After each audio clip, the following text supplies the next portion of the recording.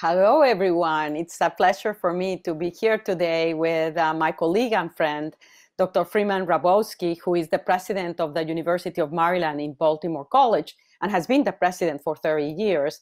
And he has very generously agreed to actually discuss with us some of his thoughts in terms of what we are seeing as major challenges across the country, very specifically the underrepresentation and the discrimination among against African Americans that has become so evident right now amidst the COVID pandemic and the emergence of mistreatment of men of color that should have not happened, and that has made us keenly aware about how we cannot continue doing the things the way that we were doing, and that we have to make dramatic, transformative changes so that this doesn't happen anymore.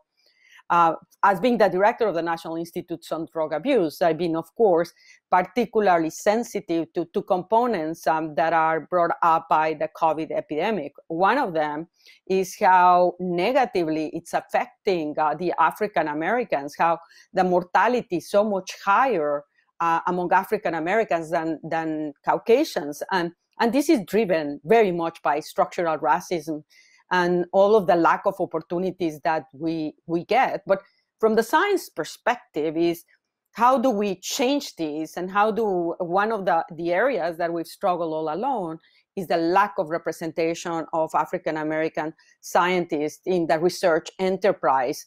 And these two very important subject matters, I think, are coming to a point where it is imperative that we actually come up with strategies to change it. That's in that thinking that I am borrowing your brain, because I'm going to start to ask you by a question that, since you are the expert, you have shown that you can very much expand the representation of underrepresented groups, including African Americans, in science, which has been deemed by many that it was not possible. You have shown clearly that it is possible. And one of your quotes just say, you've given the opportunity to imagine, to place themselves, what it would be to be a scientist, which is not something that many people have had in their lives, and certainly on underrepresented groups. So can you expand on that? Because you've applied it to what has led you to be successful. I appreciate that. I'm honored to be here, Dr. Volkow. Nora, we're very excited about the success that we're having at the University of Maryland, Baltimore County, UMBC, because we are determined to produce more and more scientists of all races, and have had a lot of success with African Americans and others, and whites, and Latinos. Now, the Meyerhoff program at UMBC is the leading, because of that program, we are the leading producer of Blacks who get MD PhDs, who go on to get MD PhDs in the country. And the secret to that success, I talk about in my TED Talk on success in science. What you know is that the majority of Americans of all races who begin with a major in science leave it within the first year or two. We call those courses around the country weed out courses. So the first part of success has to do with strengthening what we do in teaching and learning in the first 2 years of the work, of understanding who has a chance of making it, what support they need, and how do we give them the kind of inspiration to make sure that they imagine becoming a PhD or an MD or an MD PhD. And so for us, it has been a matter of having that vision to say, it's not about how do we help students get through a program, it's about how do we bring excitement to the science? How do we help them understand what science can do to help humankind? And so in that TED Talk, we talk about the high expectations, and that's not just for our students, that's for our professors, for all of us. What do we do to support people, building community among the students? And then most important for NIH and others, it takes scientists to produce scientists. In any area, we want to pull people into the work, get them into those labs, and then finally, rigorous evaluation. And by all counts, we're doing the right things. We're trying to produce more and more of these students who will be leading scientists in the country. And they are. You already have produced some really remarkable scientists that are leaders in the country. And it's not just that they are doing great science, but they are inspiring others. Yes, so they are as attractors and mentors. And I think this is extraordinary. And I think one of the issues in looking at what you have been doing and why you have been so successful is your program has enabled something that interferes many times with science in general in young people, and that's that self-confidence that you can do it. And visiting your program, it was extremely rewarding at least for me, to see how emboldened those young people, your students, were. Yes, I appreciate that. Let me, just your point about this intersection between getting to become proficient in the science and believing in themselves is what you're saying. This sense of confidence. We have to give people, women, people of color, African Americans, and others, this sense you can do this. It takes hard work. Curiosity is so important, but you can do this. And this is what our faculty colleagues have worked to do with staff there, to build that confidence, to push them to be better than they even thought they could be. And then to give them examples right now. I mean, and many of these examples are people who've been funded by NIH, from Dr. Hrabowski, who's down at Duke, all the way over to right there, Dr. Kizzmekia Corbett. Very proud of her in the work with the vaccine development. Dr. Caitlin Sattler, who's there at NIH now leading the study for the asymptomatic patients. All of these are scientists of all races, those first two African Americans, who have that confidence that you're talking about. It does take confidence to do it. But I would say one more thing, and you know this, it takes an appreciation of hard work. It really takes the passion that leads to the hard work and the curiosity, and an attitude that says never, never, never give up. I mean, I don't know how to say that to Americans more forcefully, that we have to have that passion for what science can do. And what I'm saying to my students about examples as we show them people that are the types I just mentioned is, you could be one of them. You could be Dr. Corbett one day. You could be Dr. Sattler one day and lead things that can save millions of lives. There's something about that gives those of us in STEM goosebumps. And we need Americans getting goosebumps about what science can do for humankind. I mean, I don't think that there has ever been a period in my existence, at least, where there has ever been a clearer message that science is what's going to solve the problem that we're facing right now. Yes. And I always say, I was just going to say that it's provided that there is that humanitarian component. So science and humanism is what's going to address it. Yes. And you deal with both of them. That. It is so important to say that, with our students, we are talking constantly about the science, whether it's biochemistry or neuroscience, and about the ethical implications and what it means to be human itself. So the arts, the humanities, social science is more important than ever. And we need to be saying that yes, the science, the public health, very critical. At the same time, this is a period when we need to understand what it means to be human. And we need to be teaching our young scientists more about the humanities, just as we should be teaching our artists and humanities folks how they can take advantage of what we learn in science. We need, and above transcending all of that, I would say today, the importance of evidence and expert advice and listening to the experts. This is what we have to teach everybody from pre-K through 12 to the higher education program to the citizenry in general. Yeah, you have my brain jumping from one idea to the other because there are so many questions that I want to ask you.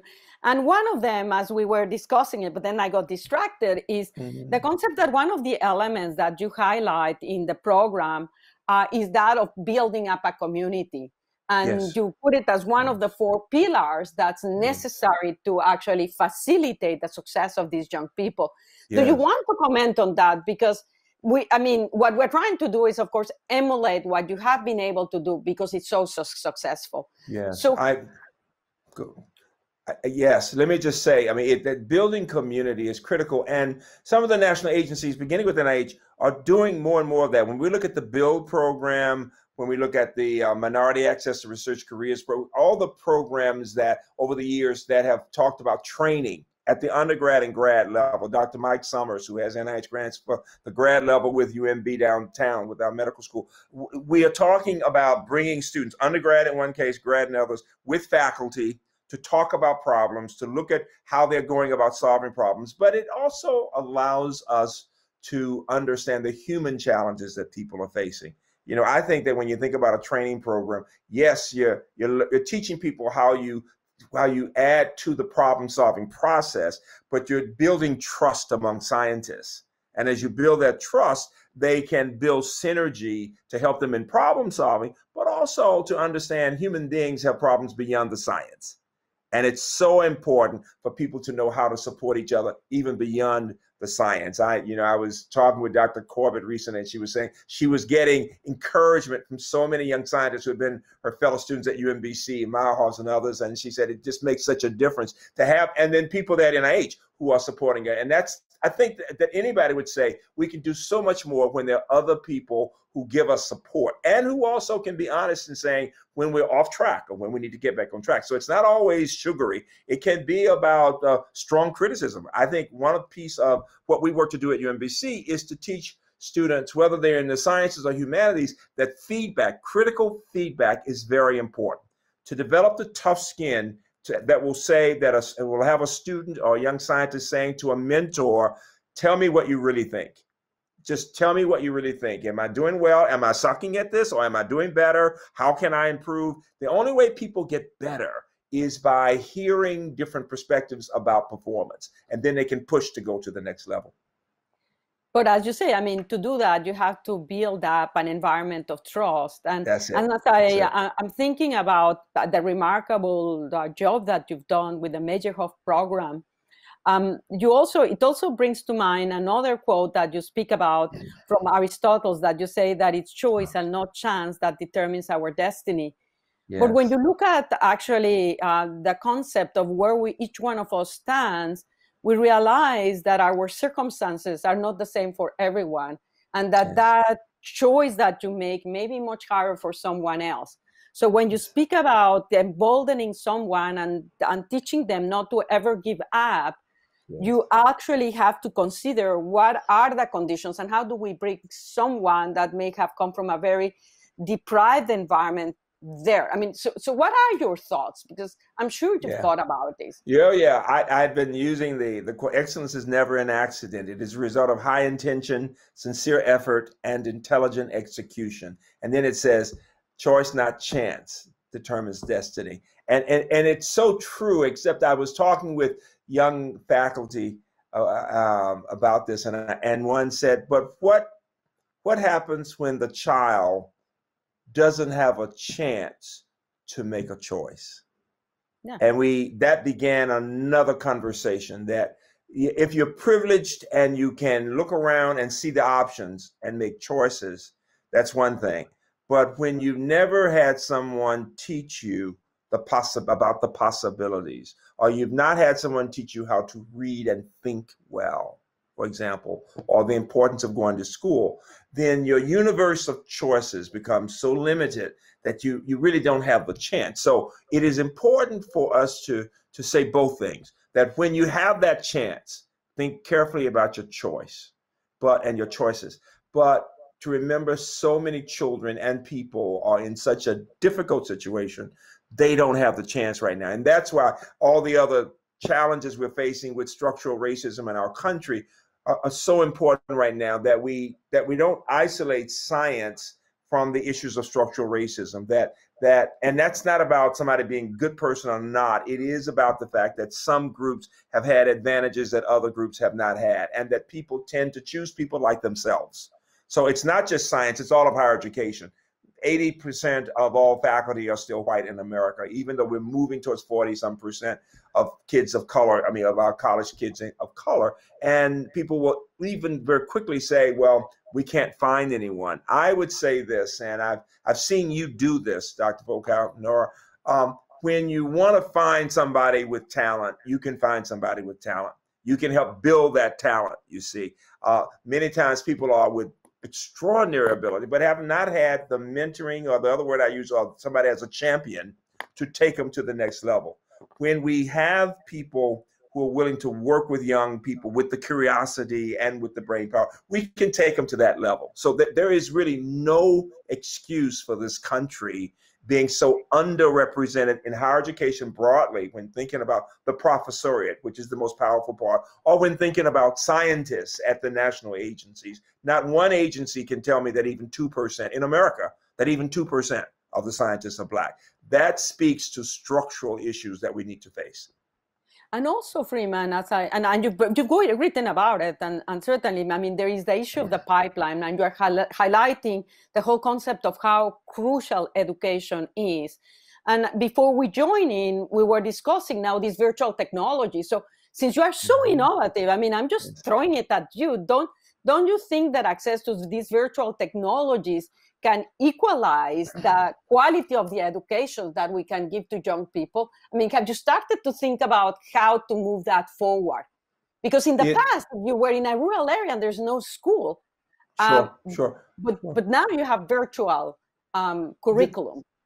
The virtual can be helpful as a tool, but let me start by saying the quality of teaching and learning will depend heavily on the strength of that teacher, number one, and number two, the support we give to a family so that that family can help that child with the work. If that family does not have anyone who is able to get a job, doesn't have the skills to get a job, and they are dealing with all kinds of challenges, including drugs, then that child is not getting the support that that child needs. A middle-class person's child of any race is going to be getting far more support from that family environment. But a part of the structural discrimination we're talking about here involves all the ways in which families are not able to do for their children because they're struggling trying to find a way to get some food for the house, you see. So the virtual can be a tool, but there are other factors that have to go into that I would say are very important. And so on the one hand, we need to be looking at how these different factors from the academic performance of children, the economic challenges the family is facing, the support the family gets in understanding what it can do to help that child, and the quality of teaching, particularly in the lower levels. As I've worked with international math competitions and some of those challenges, you remember I'm a mathematician. I get goosebumps doing math. I want more Americans to get goosebumps doing math, because if you can do math, you can do so much of science and engineering.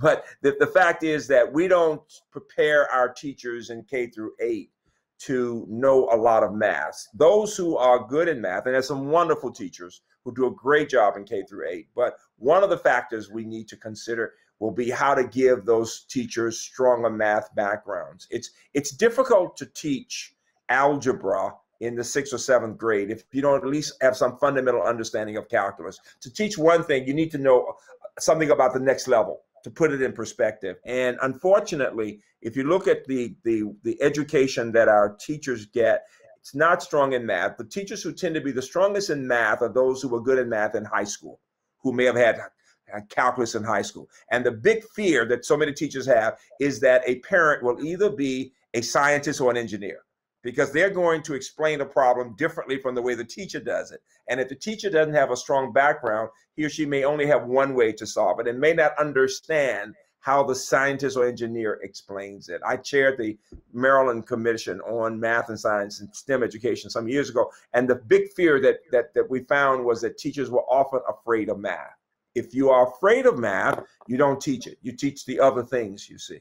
And so when I think about what our children are experiencing, we need to give more support to teachers in all types of school systems, more support to families, and the use of technology. It's the combination. If we could be teaching the child and a parent as we're working on word problems, it would make a big difference. So, and then finally, from your perspective, as at NIH, the more we take what we learn about neuroscience and the learning process in order to help teachers understand how they can be most effective in explaining concepts, the more impressive the work will become.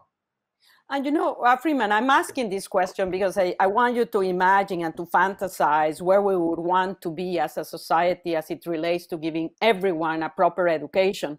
Yes. What the neuroscience is showing now is that socioeconomic deprivation is associated with adverse effects to the human brain of children. So it has a negative effect. And interestingly, but it's not surprising because the brain actually emerges and develops as a function of the complexity of the challenges that you are encountering. And education, that's one of the important components of education, to force you into these new universes that make you, force you to think and see associations. Yes. If you're not exposed to them through your parents, your family, or school, your development is going to be affected by it.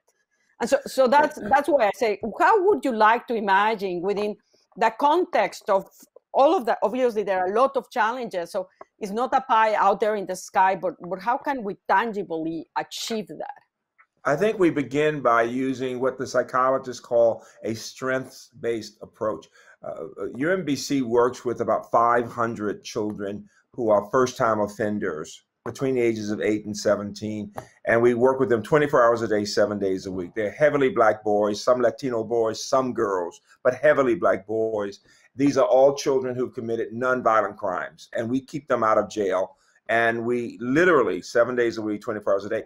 And what I can tell you is that some of these children are extraordinary thinkers. They're all amazingly intelligent and quick once you get them to talk, but they start off and there's a hardness that they have because of their environment. But what I've come to know over the 30 years we've been doing this work, we've served about 25,000 families, is that they have learned so much about how to survive in life that those of us with PhDs would have a really hard time negotiating what some of these 12-year-olds can do right now. I think people would be shocked to know the ways in which they use their brains just to survive, to stay out of the way of bullets, to decide how they're going to deal with drugs. And we're trying to pull them away from the drugs because the drugs are such a reasonable alternative for making money for your mother, you see. And yet they have, in a variety of ways, developed strategies for surviving and helping a little sister or helping a mother. The question is, how do we use those strengths that they've developed to look at that side of school? I've done it with word problems, and I have been amazed sometimes at how quickly people can grasp concepts when they've been dealing with hard problems involving money and drugs. You'd be surprised just in amounts of, and challenges that involve how you look at all the facts you have and choose the facts that are most critical to solving the problem, and you take away all those that are not. And so in terms of their skills, in many cases, the issue of poverty, it seems to me, has been preparing kids to deal with rough situations. But at the same time, we need to use whatever they've learned to build on it to help them with the reading and thinking that is so important. I will tell you this, if you give me a child who can read and think well, I can teach her to solve word problems, you see. And when you think about academic success, if you can get the strong reading and computational skills going, and you learn more about technology and how you can look up things and do research, you're on your way. You're on your way. So the K through 12 has to involve more work with neuroscientists, with teachers, with families, and with children as we think of that.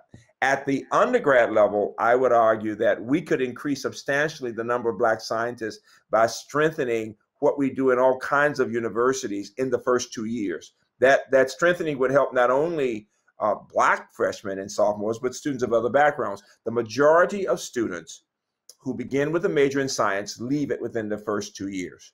The majority of all races. And so it's not just an issue about Blacks, it's in general, but some of the things we've been doing involving course redesign and professional development for faculty and building community among students. The BUILD program is a great example of that. And the other programs that we work with NIDA on in using the Meyerhoff and others to build community are critical to making sure we produce more students. I would say the one thing I want you to think about is how NIH can take what it does with high school students, college students, grad students, and postdocs and build a more robust continuum, pipeline if you want to call it, where you work with those students every step of the way with the idea that by the time they get to that postdoc, they're ready to become a scientist at NIH. There are too many students who come through and don't move on to science positions there. And the other part of that is and to have a group looking at their development to see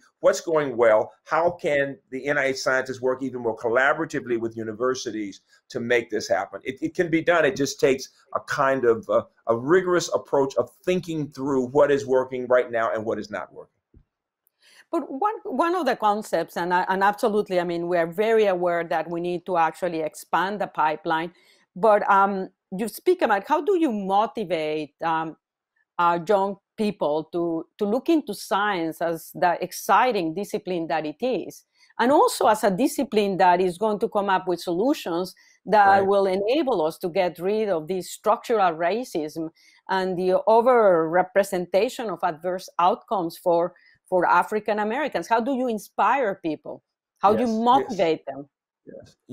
When students get into labs in high school and see problems being solved by real human beings, they become interested. Some of our best students have worked in summer labs in high school, in the Baltimore-Washington corridor, for example, and they come in knowing they have good hands already. Kizmika had worked down at Chapel Hill in summer, so she came in knowing she really loved the biology and so was ready to do it. So that's the first step.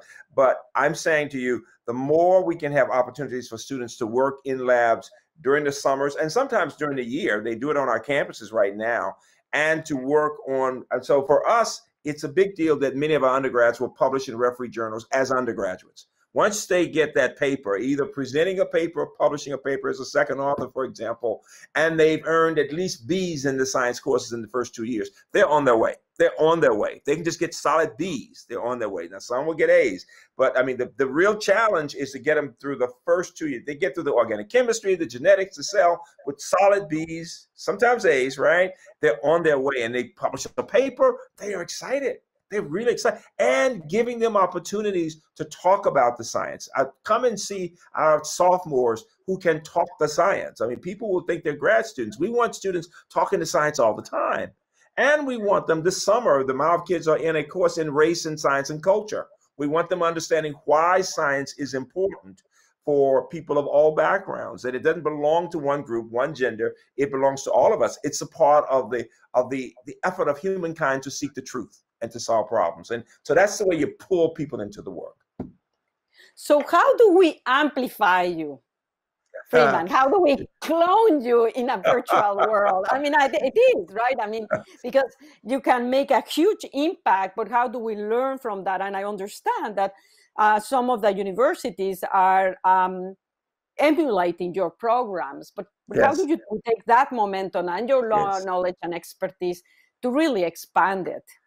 Let me tell you, I want people to visit with us at UMBC because I don't know a campus that has more faculty who are so excited about bringing more Blacks and Latinos and women into the work. And that's from Dr. Phyllis Robinson in biology to Dr. Mike Summers in chemistry, and I can go on and on. And here's the point for me, that the dean and the provost, Dr. LaCourse and they're all involved. We need universities to think about their culture. Too often when people think about minorities in science, it's a very nice young minority person running the program. We need tenured faculty. They're the ones with power. We need deans of science and provosts who are excited. So while I might be a champion for all of this, it is the culture of UMBC, not only among the scientists, but among my humanities and arts people who are working to build these leaders, from people who are in the sciences, but for people who are in the humanities and who are studying these things. I love the fact that our Surgeon General is a UMBC graduate and studied both the humanities and the sciences and traveled in Africa. So we've got all kinds of people who are learning how to work on the challenges that we face. And one of the points that's so important is that scientists are not separated from the rest of the world. They have to be seen as in the middle of things. And the challenge of giving them the support to show how the science can help people is what we all have to do. We absolutely do. The issues that there's an article coming out today in Proceedings of the National Academy of Sciences, written by two of my colleagues and me, Peter Henderson and Kate Tracy, on these issues. And then we refer to several items in issues of science and technology. The one strategy I would raise is this. There are about 25 universities that have done a better job in producing Black scientists than any others. Some are HBCUs, others are like us. And one of the suggestions is that we think about replication of the kind Howard Hughes has been doing with Chapel Hill, of the MILE program with Chapel Hill, Penn State, now Zuckerberg Foundation with Berkeley and San Diego. But I honestly think that national agencies should look at those institutions that have been most successful and go laser focused in figuring out how to double those numbers and replicate those programs. You know, it's not a matter of just, it's important to focus is what we need to do. Yeah, no, and I think that you basically said something that I just immediately struck my imagination. The concept that your faculty is driven by the excitement of having been successful in bringing this extraordinary, diverse, and impressive environment. So I like to actually challenge you, because we are basically time has run off. So, and I want to give you an opportunity to ask any question or comments that you may want. But let me ask you. We've met several times. We've had discussions, and I sort of say, okay, and what is it that? So if we say ourselves, we're now in front of one another virtually. Is there something that we could want to start now, taking advantage of innovation and the need of urgency that the COVID pandemic has brought into us? Yes. For you and I, you as leader of an organization and me as director of NIDA, to basically move forward. So what would you tell me, Nora? What is it that you would like to propose? Listen, this is like candy to a kid. I love it. I love it. This is what I would say. Let's produce together a group of students who will be trained in disciplines in science, who can focus on the problems of NIDA, who can focus on the problems, and that, you know, there are connections of all kinds of drug and alcohol abuse. Let's start with students who perhaps are sophomores, and let's choose some group. You're working with us right now, but let's choose a group and get them inspired by the notion of working on problems that are of interest to NIDA. Let's get them connected to faculty who are doing the research of NIDA. Let's look at some of our faculty who may be doing research with NIDA and more, to get more of them, so that those labs are filled with, particularly with some African Americans, so that over the next several years, we can go look back and say, this is what we've done. This is what we've done. So since you are so data driven, let's sort of say, okay, we will be in touch and we will monitor programs, but 1 year from now, let's be in front of each other, whichever medium it is, and let's basically make ourselves accountable. Have we succeeded or not? And where are we? I like that. I like that. And then let's listen to some of those students. In the same way I would say to NIH, when you think about the graduates that I mentioned already, one working on issues, when Caitlin is working on issues involving the people who have not shown the asymptomatic patients, for example, when looking at the vaccine development, let's pump some. That's for the broad thing. I'm saying for us pilot-wise, but NIH, let's look at how we identify really high-achieving African-American students and get them excited about the research of different institutes, and make a commitment that if they do what they're supposed to do, we're pulling them on through the process with an eye towards having them as scientists who can help NIH. Yes, we have a task. Now, do you have something to say? Because they are actually noticing me that time is running off. So sure. No, I think, you know what, I'm going to say this. I would like to see more people with your attitude, and as Rod Pettigrew did, and so we can work with Francis and everybody else to make a difference in the numbers. I'm a mathematician. I want to see us get up to 5 and 10% Black scientists at NIH. NIH is the leading institute. It should be the one leading the path for the country to say, look at what we're doing. If universities see NIH doing it, you know, they will then say, then we can do it too. So I challenge all of NIH. I believe in NIH the same way I believe in our country. We can do better. That's my message. Yeah, no, it's a great organization, and I think that it embraces the importance of this. So certainly, I will look forward 1 year from now to sit down in front of you. We will be interacting. But Freeman is really remarkable. I appreciate very much you taking the time. I appreciate your honesty, your generosity, and your commitment towards others. And I think that, as I say, I think that the solution would be we could figure out how to clone you, but that is not a realistic right now. But there are other opportunities for innovation, and we'll work with them, because we cannot not succeed. And we need to clone you also. Let me just say. It's more important to clone you, Freeman. And but thanks a million for taking the time to speak with us. And stay healthy. Thank you very much. Thank you. The same to you. Thank you very much. I believe in you and in NIH. Thank you. Bye-bye.